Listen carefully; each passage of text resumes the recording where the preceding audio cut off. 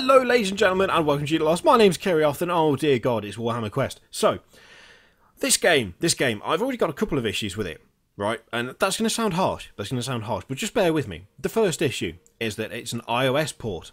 An iOS port that costs $2.99 on the iPad and costs £10.99 on Steam, unless you buy the deluxe version, which is £19.99. Now, both of those are in fact 20% off, so it's only $8.79 and $15.99 for release.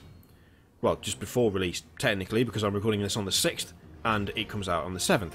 So, that's the first thing. The second thing is it's a Warhammer game, and Games Workshop have been apparently absolutely intent on shitting all over any sort of video game that contains their IP. I don't know why they've suddenly decided that they will make almost every game they put on the market a terrible iOS port, but there you go. That's just how it seems to have gone recently. I mean, obviously there are exceptions. I mean, the Mordheim game that's being developed at the moment, that's actually really quite good. And of course we had Warhammer 40k Armageddon, which was a very good strategy game. However, you have to admit, it's been a bit flooded with shitty iOS ports recently, hasn't it? So, let's address it head on, shall we? Let's just go straight in. There's additional content. Now this is all part of the deluxe pack, which I've got, as you can see, and you get Archmage, Brightwood, Christ, oh no, it doesn't like the scroll wheel. My apologies, it does not like the bollocks. No, come back here. You get different warriors: Archmage, Bright Wizard, Dwarf, Troll Slayer, Shadow Warrior, Ogre, Iron Gut, Warrior Priest, Witch Hunter, and then there are region enemy packs, and there's also legendary weapons, and there's also dungeon packs. So there's quite a hefty amount of stuff on top of the base game. But no gold. Can't see any gold there. So that's a positive. We're going to go straight in here, and I think I'm in the middle of killing some guys because I've played a little bit, just to get to grips. So here we are. Here's some spiders and some rats. What I'm in the middle of killing. I've got like a guy.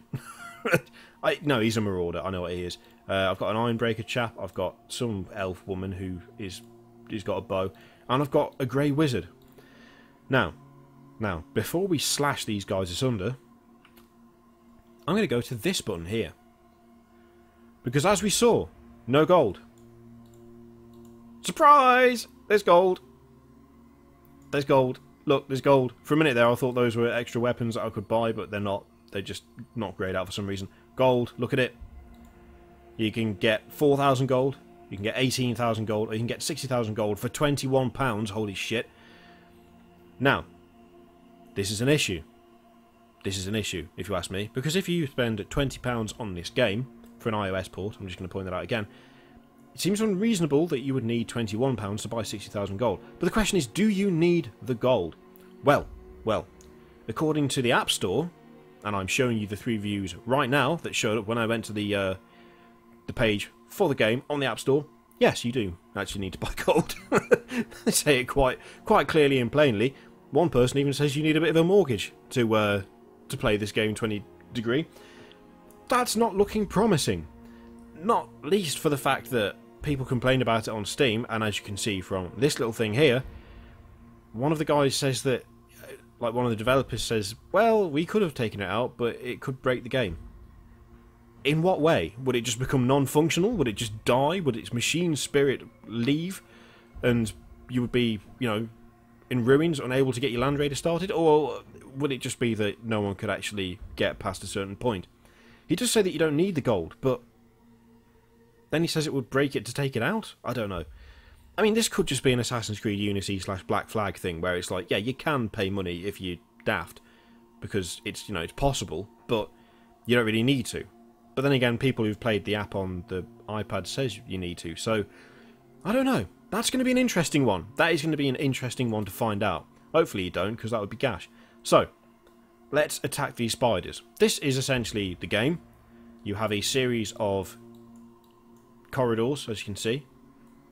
That's got some pixelated stuff on it. And then you have these rooms, what are full of monsters. So I've gone through that one and this one, and now I'm going through this room that's actually like a corridor, so there's a bit of variation there, and I'm killing monsters.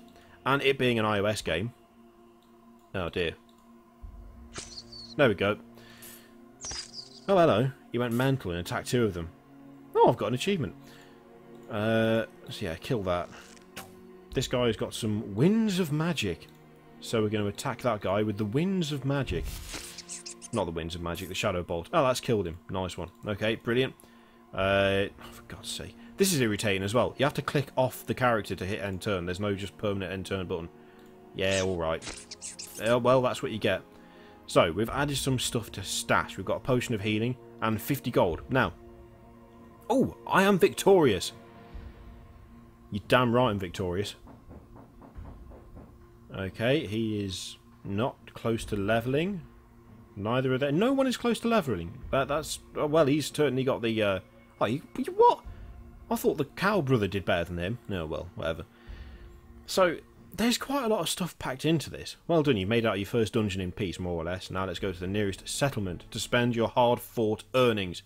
Click on a settlement, then press the travel button on the settlement card to move there. Ooh, 50 gold. Yes, I know. Yeah, get off. Bugger off. Okay, so we're going to go to Siegfriedhof.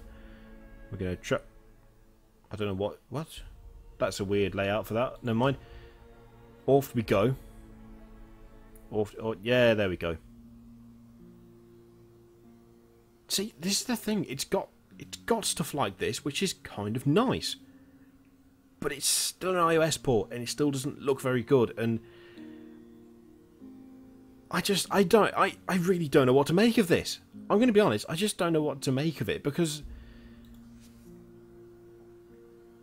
you've got a lot of stuff to read through. It's weird. There seems to have been, like, a lot of effort put into this. The miserable minstrel. Yeah, okay, great. So, oh, come on. No. No, do not do that. That's bad. I don't like that. What the fuck? Okay, so, as you can see, we've got all this stuff. So we've got, like, healing potion. You've got different equipment slots. And different weapons. And, you know, there's common, uncommon, rare.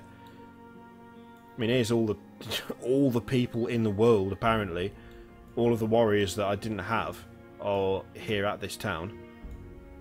Oh, he comes with an uncommon item. Why does his thing not fit in there? That's irritating. What? What the hell? What? Stop it! Okay. And there's also... Yeah, there's there's abilities. You know, they've got abilities and they unlock stuff as they go up in levels, and this just seems like a hell of a lot of stuff to put into a game where so far the actual gameplay itself seems pretty damn shallow. Holy crap, I mean, look at that. Straight away, 3,000 gold. Let's buy some medium bandages and some small provisions. Oh, look. No, that'll do. We can sell stuff. So we could sell that... no, we won't sell that because I don't know what it is. Adventurers Guild. So, I mean, look at all this stuff. There's been a lot of effort put into this as an iPad game. But there's been naff all effort put into it as a bloody PC game. And that's what irritates me. Like, yeah, okay, it's got microtransactions, which I don't like. And by the way that, you know, people who've played the app, you know, the game on the App Store, they seem to think that it is absolutely necessary to have extra gold, you know, to have bought extra gold, which is not really what I want to hear. Yeah, we'll go there. But this is the thing that irritates me and baffles me with Games Workshop. You know what, we're going to try some different guys.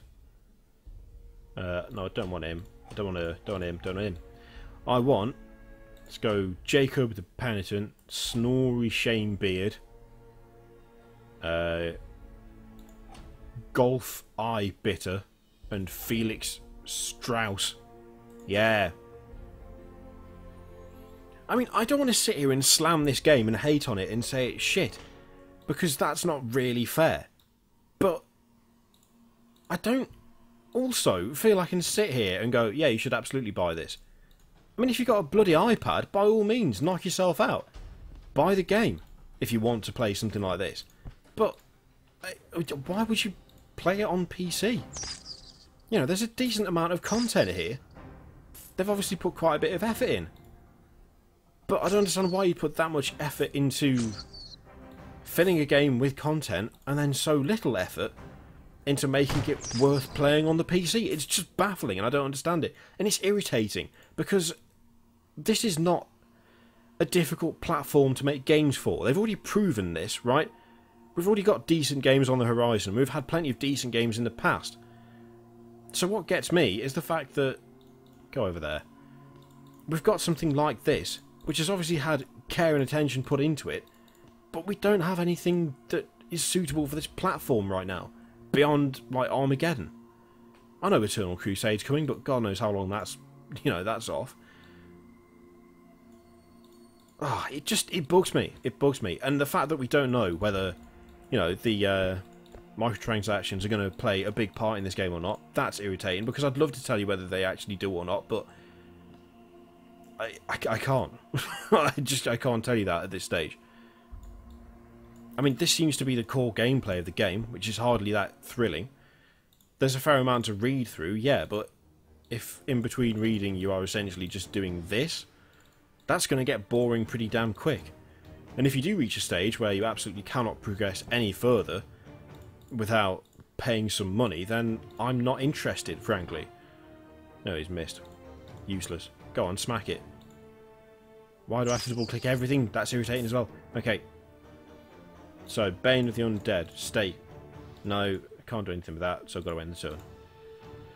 Fast forward. I mean, that's... Look at it. That's all it... Yeah, go away. Go away. I'm trying to zoom out. This is the game. Alright? This is it. This is the entirety. It's going to cost you, like, 11 quid if you don't grab it within the next, like, 24 hours. Is that worth it to you? Because it doesn't look worth it to me. It just doesn't look worth it to me. I don't really have anything else to say. I just don't... I don't see why this is on the platform that it's on. I'm afraid that's all there is to it. I'll catch you next time, people. Toodaloo.